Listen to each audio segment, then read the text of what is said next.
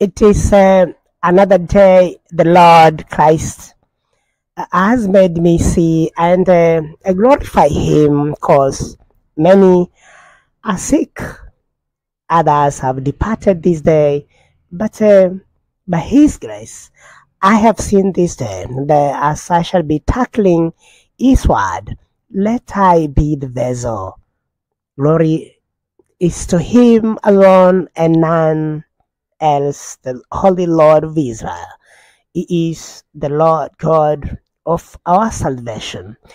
And straight away, I will tackle scripture in connection with the Virgin Mary being a virgin and dying a virgin, sinless, a virtuous woman, and a pillar within the Christianity. But doubters, we can say, biblical scholars who have backslided, whether they're Islamic, they're Jewish, the scripture is written in a coded language. The scripture, understanding it, you need to fast and pray the Lord to reveal these things to you. As he says in his book of St. Matthew, chapter 11, verse 27, the Son knoweth the Father knows the Son, and the Son will reveal the Father to whom, and more things whom he will. Hallelujah. Virgin Mary, she is the virgin prophesied by Prophet Isaiah in his book, chapter 7, verse 14.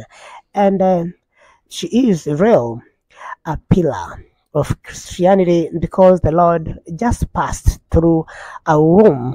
How? Really? Yes, read Prophet Micah 5:2.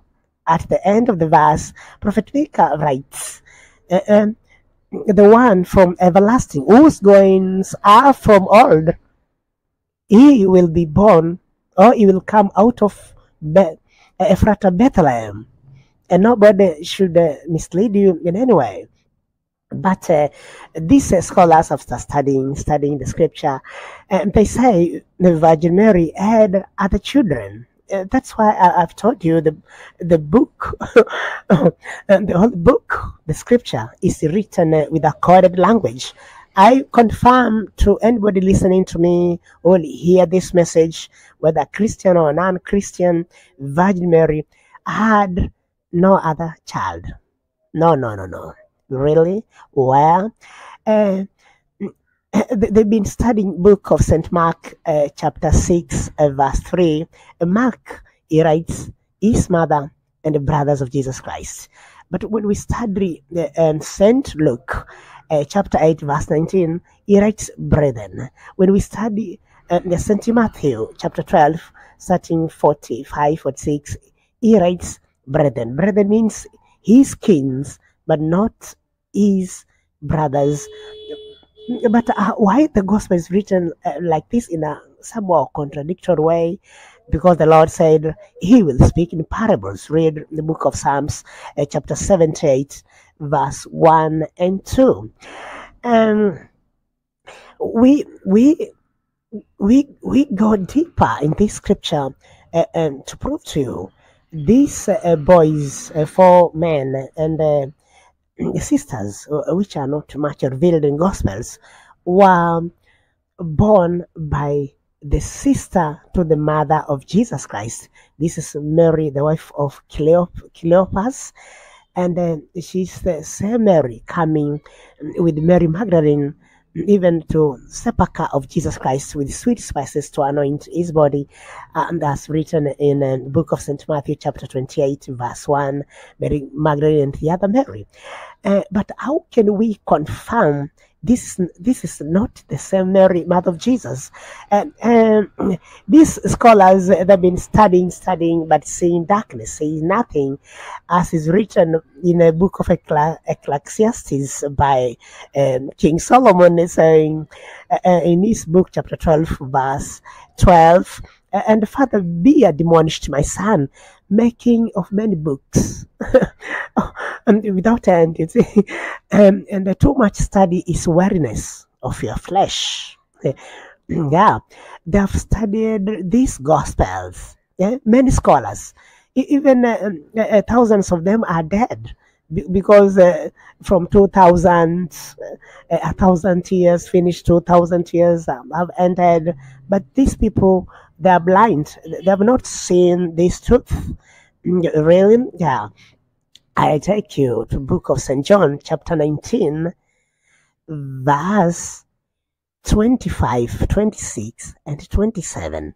We see in verse 27, St. John takes the mother of Jesus to his own home where he used to stay. That's why St. John and the mother of Christ, they were not present, or they did not see where the body of the Lord Jesus Christ was laid or was buried by Nicodemus and Joseph of Arimathea. Really? Read book of St. Mark, chapter 15, verse 47. We see when the Lord's body was being laid down, it was witnessed, or those who witnessed this burial. It was only two women, Mary, the mother of Joseph, oh my God, and Mary Magdalene. And that's why when we go to book of St. Matthew chapter 28 verse 1, Mary Magdalene and the other Mary. So this Mary is the mother of Joseph, because in book of St. John chapter 19 verse 25, near the cross of Jesus, we see his mother and his sister, who is called Mary, and Mary. These were three Marys. And we now St. John confirms in verse 27, John took mother of Jesus to his home. That's why the other Mary now, she's the mother of Joseph. She's the one who was present to see the body of our Lord being laid by Joseph of Arimathea and Nicodemus in book of St. Mark chapter 15 verse 47. That's why when you read now book of St. Luke chapter 24 verse 10, we see the women who came to this sepulchre. One was Mary Magdalene, Joanna, and Mary, mother of James. So this confirms in the book of St. Mark chapter 6 verse 3, and Simon, Joseph, short for Joseph, Judah, and Simon were young men born by Mary, the mother, to other ladies or girls who are not explained in Gospels, and she was sister to Virgin Mary. You see, Gospel is very written with a hidden pen. You must study and ask Christ to reveal to you, because I can see there's no scholar who has revealed this truth. Just revealing right now. But the same people, they go on and they say that they don't believe in Gospels. Books that are not reliable because the writers are third generation disciples. This is a lie, a lie, a lie, a lie, a lie. Gospels were written by eyewitnesses. Apostle Nicodemus, even the disciple who visits Jesus at night, the book of St. John chapter 3. His surname given by Christ is Matthew, is the writer of the book of Matthew, and is an eyewitness. A book of Mark is written by Philip, and Philip, he came from Bethsaida. Read book of St. John chapter 1.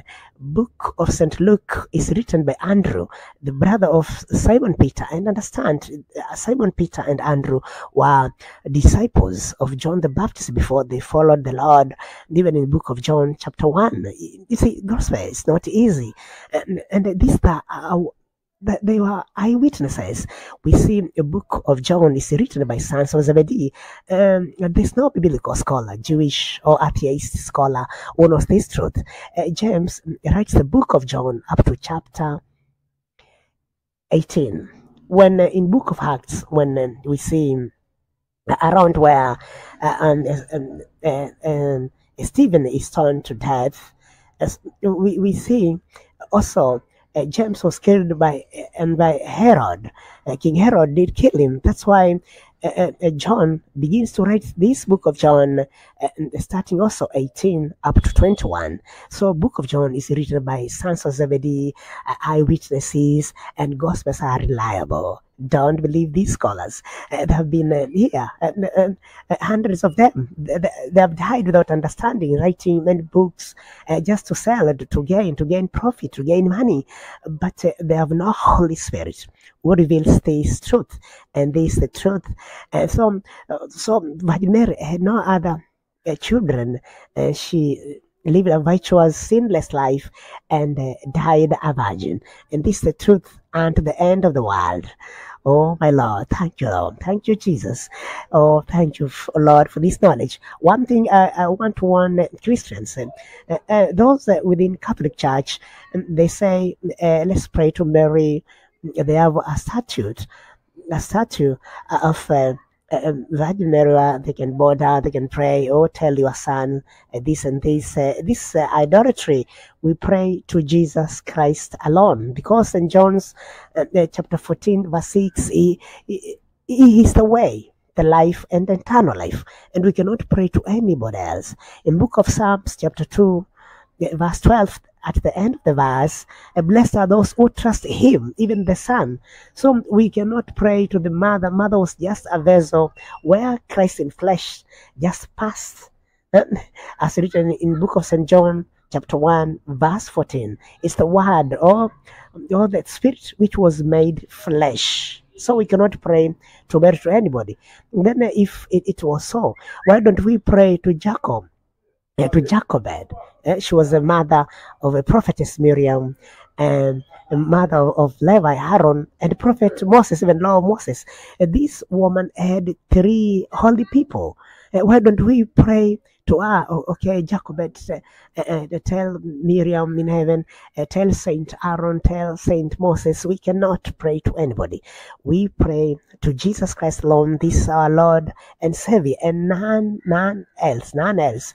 And that's why Prophet Isaiah tells you in his book, chapter 42, verse 8, Lord God, God of Hebrews, God of Israel, cannot give his glory to another, even neither his glory to graven image. He cannot.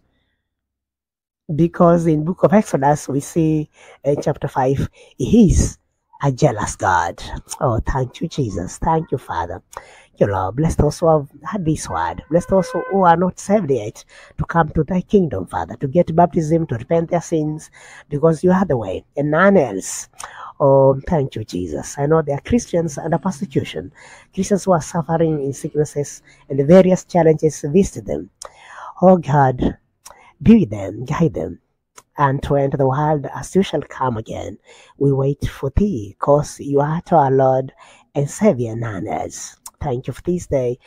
Oh God, bless walk me. I repeat it to you, I remind you, Virgin Mary died a virgin, a sinless, and she's indeed a pillar of the church and blessed among the women. Hallelujah, hallelujah, hallelujah. Hosanna, Hosanna, Hosanna to the highest. Amen.